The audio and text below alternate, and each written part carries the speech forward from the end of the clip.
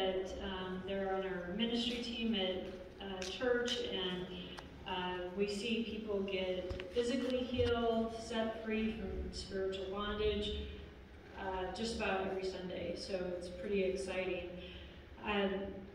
So it was a few years ago that God led me into the ministry of deliverance, which is the casting out of evil spirits.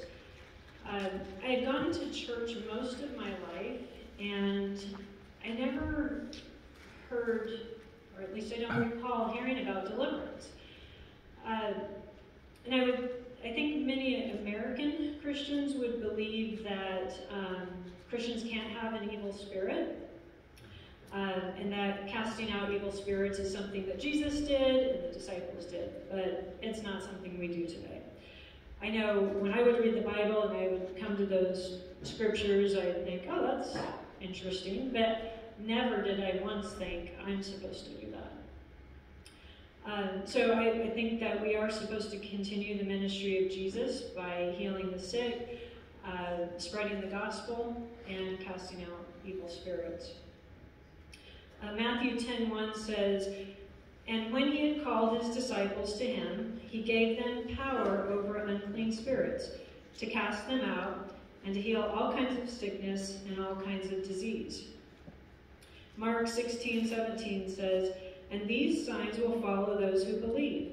In my name they will cast out demons, they will speak with new tongues, they will take up serpents, and if they drink anything deadly, it will by no means hurt them. They will lay hands on the sick, and they will recover." So it sounds like we're supposed to do that. When you read scripture about people being possessed, typically that's the translation, the word they use. The translation isn't the greatest from Greek to English. A better translation would be to be subject to demonic influence or to be demonized. So you might ask, can a Christian be possessed? Well, no, they can't. The Holy Spirit lives inside of us, but they can torment our soul, our physical bodies, so they can be demonized or subject to demonic influence. Just like, I wouldn't ever say, well, you're a Christian, now you can't have sickness.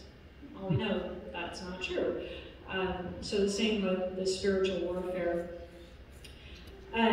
Ephesians 6:11 says, "Put on the full armor of God, so that you will be able to stand firm against the schemes of the devil. For our struggle is not against flesh and blood, but against the rulers, against the powers, against the world forces of this darkness, against the spiritual forces of wickedness in heavenly places." So there's a reason we have armor. We're in a battle. He wouldn't have told us to put on armor if we weren't in a fight.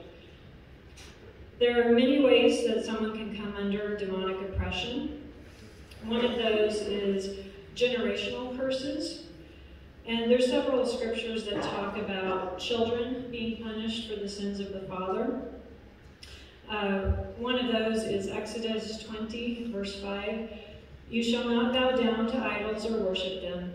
For I, the Lord your God, am a jealous God, punishing the children for the sin of the parents to the third and fourth generation of those who hate me." Other ways for demonic oppression could be from abuse that was done to you. So sexual, verbal, physical abuse. It doesn't have to be a door that you open. It could be a door that someone else opened in your life. Witchcraft, trauma, sexual sin, disobedience to God, using drugs and alcohol. That's not just an open door, that's an invitation. So you see these crimes that are so horrific, usually they're under the influence. Involvement in the occult, consulting with psychics, word curses that were spoken over us, believing lies of the enemy, addictions, pornography, watching violent or scary movies, listening to sexual or vulgar music, abortion, and unforgiveness. So these are all open doors for the demonic to come in, harass, and torment. There's a story that is about a Japanese soldier that may help put all this into perspective. It was the end of World War II. Japan had surrendered, but there were several Japanese soldiers in the Philippines that would not surrender. They were notified several times that the war was over, but they believed, they just didn't believe it. Their families wrote them letters and told them the war's over, come home. They dropped them out of the airplanes. They just didn't believe it.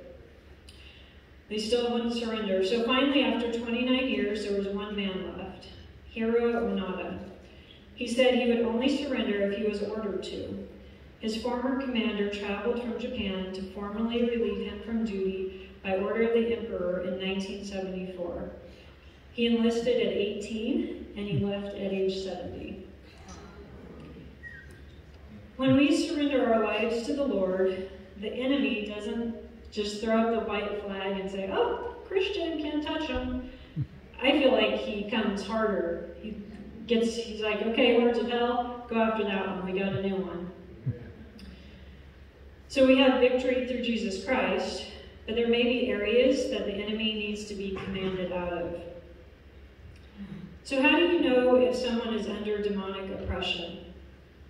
So there's an extreme end where maybe people hear voices, they may harm themselves by cutting, or they may have suicidal thoughts. They could be physically attacked. One lady that I ministered to, she would be held down on her bed by a demonic entity. Another lady would see demons in her living room. One man, he would be in church and he would just start manifesting and they'd have to take him out of church. So there could be an area of your life that you can't get victory over. It doesn't have to be some extreme thing like that. It could just be, maybe it's fear. With COVID, I feel like fear and anxiety is just increased exponentially. Maybe you struggle with rage or depression. Maybe there's a sickness or a pain that doctors can't diagnose. They've done every kind of test on you. They're like, sorry.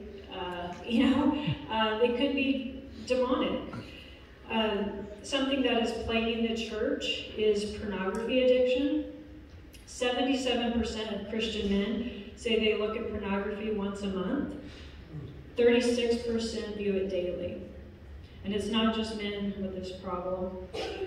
But what comes with pornography addiction is shame, and it keeps you in bondage. I think that some people believe if they just lay low and they don't mess with Satan, he won't mess with them. But that's what he wants you to believe.